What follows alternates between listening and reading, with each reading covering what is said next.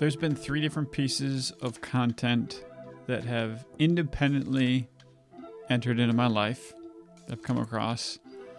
And the core message of those 3 pieces of content have all been the same. And that is, originality is overrated. Let me explain. The concept was first made formal to me by Austin Kleon's book, Steal Like an Artist. And basically, one of the, if you were to sum it up in one sentence, the book would be, if you steal from one author, it's plagiarism. If you steal from many authors, it's research. And so interchange the word author with artist and you get the picture. Inspiration is everywhere. And so it's our job as artists and creators to take that piece of inspiration that we get from a work that we see, whether it's a song, whether it's a dance, a movie, a speech. We take that little piece and then we insert it into whatever we're doing. And it's not a plagiaristic act because whatever we're ultimately creating is original to us because we're the ones doing it.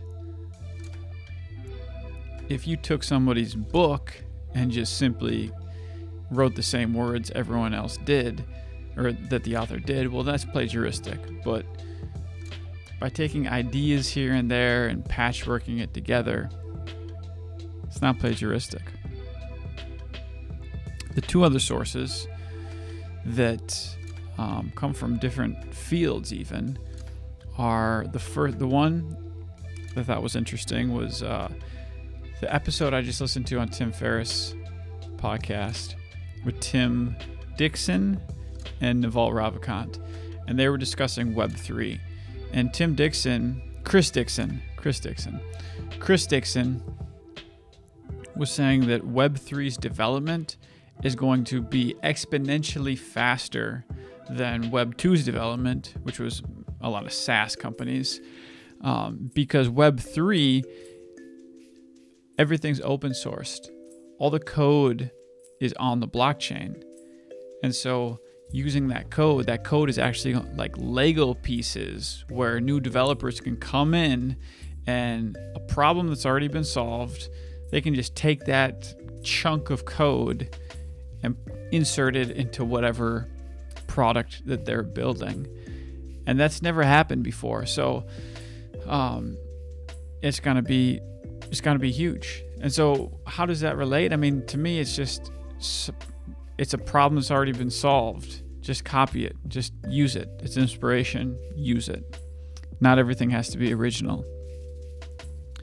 And then the last piece that I came across was a book I've been reading called Richer, Wiser, Happier by William Green. And in it, he interviews a whole bunch of investors. And one of them was this guy from India named Monish Pabrai, I believe. Monish Pabrai, something like that. And Monish, he grew up in the slums of India with less than $1 a day. His whole family, I don't know, whatever. The picture is he came from a very, very poor background, and he was inherently just naturally smart. And so in academics, he excelled, and somehow he got over to Clemson University, on scholarship. And at Clemson, he was introduced to Warren Buffett, the idea of Warren Buffett or Warren Buffett's work. He didn't meet him, but and Monish, really all he did was consume all the material that was published on Warren Buffett.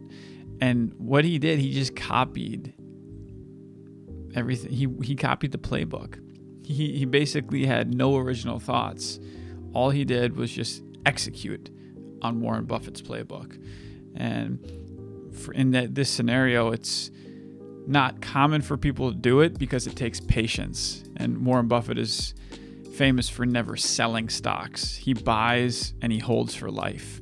And that's part of how he's gotten rich. So it's not a glamorous approach, but it's very effective if you buy at the right, if you value stocks correctly and buy at the right time and put enough capital behind it.